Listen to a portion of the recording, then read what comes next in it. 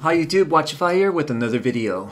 I had a Sapphire crystal arrive today and I planned on upgrading my Seiko SKX009 Hardlex crystal.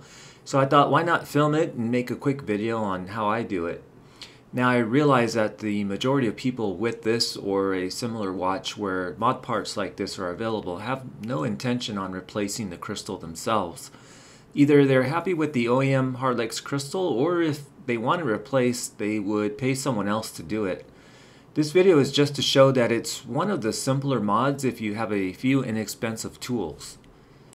Sapphire crystals are widely available and don't cost that much. I usually get my mod parts either from Crystal Times, Namoki Mods, or DLW, but I think you can even find them on eBay and AliExpress. When purchasing a replacement Sapphire crystal, you first have to make sure it's compatible with your watch. Thankfully, the websites I purchase from make it easy to locate a compatible crystal. You then have to choose what style of crystal you want. Do you want a double dome crystal or a flat crystal? Do you want a beveled edge or no beveled edge? It actually does matter, because if the bezel insert you have is a sloping one, and let's say you choose a flat replacement crystal, it's going to look weird because there's going to be a large gap. On one of my earlier mods, you can see that I did the reverse and I got a double dome beveled crystal and paired it with a flat ceramic bezel insert. So here you can see it's not ideal as there's a big gap where the two meet. I should have gone with either a sloped insert or a crystal without a bevel.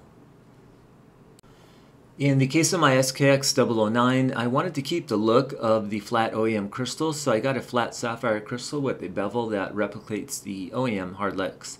I did this because visually the double dome crystal adds to the thickness of the watch, and the SKX is already a pretty thick watch, so I didn't want to increase it. Another decision you need to make when buying a replacement sapphire crystal is what anti-reflective coating you want it to have. Getting it with a blue AR coating is common, but I've seen options for green, purple, red, and clear AR before. The color of the coating does matter in the sense that if you look at the watch in certain lighting angles, you will be able to see the color, but usually when looking at the crystal head-on, you won't notice it.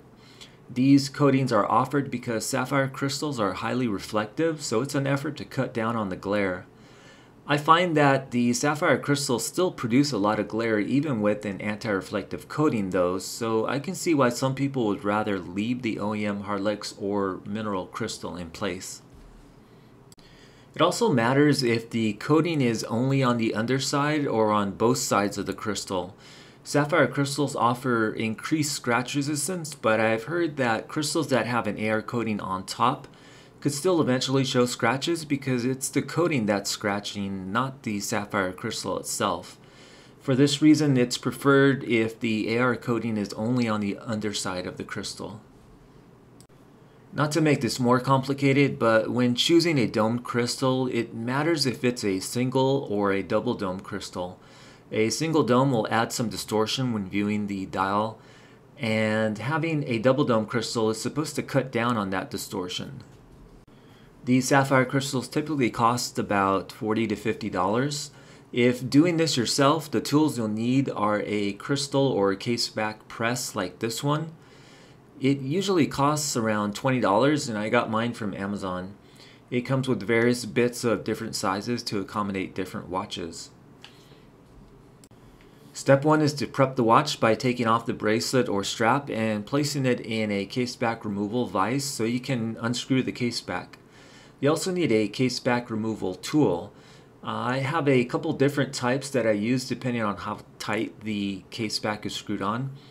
I want to mention that I have scratched many a case back while trying to remove them, so be careful, and it helps to place a plastic film on it to try to prevent a bad scratch if your tool slips. Once you have the case back off, now you have to remove the movement. To do this, you need to be able to remove the crown, which on Seiko movements is just a matter of pressing down on a small lever while pulling out the crown at the same time. Now that the crown is out, you can gently pry out the movement. Once it's out of the case, put it in a safe location off to the side. Now you have to press out the old crystal. Make sure you choose a press bit that's sized properly and not so large so as it'll damage the chapter ring. For the bottom press bit, try to find one that will support the bezel but still allow the old crystal to drop down into it. Now that the old crystal is out, make sure that the crystal gasket is still in place. Sometimes it comes out with the crystal, so if it did, you need to make sure you put it back into place before installing the new crystal. When handling the new sapphire crystal, it really helps to handle it carefully and not touch the underside, as you could leave some fingerprints or smudges that'll be difficult to wipe off later. That's why they often provide finger cots with the new crystal. Now you place the new crystal on the case and try to get it as level as possible while pressing down gently to get it ready for the press. Once you've done that, locate the appropriate size press bit. The one on the bottom should support the case, while the one on the top should be as close to the size of the crystal as possible. Start pressing down with force and rotate the watch and repeat. Check the crystal to see that it's seating evenly on all sides. If it's going in uneven, you can sometimes apply pressure on the other side to even it out. Otherwise, you'll need to pop out the crystal and try again. While pressing down, you won't get any sound or pop that'll tell you that the crystal has been fully seated into the case. So just keep pressing and checking for evenness. Don't be afraid to press too hard, as the crystal won't break from this process. Now that the new crystal is in place, double check that it's level and look at it carefully for any smudges, lint, or hairs before going on to the next step. Here's where I use an air puffer to blow out the inside of the case. Now use the puffer on the dial and place the movement back into the case and seat the movement fully.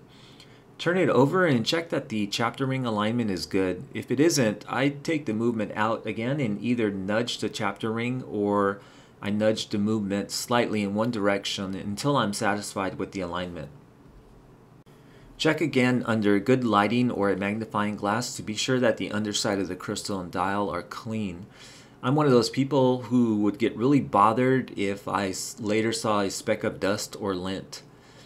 Now you just need to screw the case back on. You might want to take this time to lubricate the case back gasket. So that's pretty much it. Put the bracelet or strap back on and you're done. This model changed the look of the watch slightly, as the Sapphire adds a different bit of clarity to the watch. But the main purpose is so that you no longer have to worry about your crystal getting scratched. I guess if someone really wanted to be thorough after one of these mods, they would check the water resistance integrity with a pressure tool. I don't have one of those, but I also don't dive with my watches, so for me it's something that I don't bother checking. I'd say though that if water resistance integrity is a big concern for you, it probably would be safer to just not mod your watch and just leave it in OEM condition. That's it for this video. I know there are already a lot of instructional videos on swapping out a crystal. To a novice, it might seem intimidating or something too risky or hard to do. This video was just to show that it really isn't that difficult if you have the right tools and a little bit of knowledge. If I can do it, I'm confident anyone can do it. You get the satisfaction of knowing you did it yourself, and you would have saved yourself some money by not having to pay someone else to do it. Thanks for watching. If you found it helpful or interesting, feel free to leave a like, comment, or subscribe, and hopefully I'll see you in another video.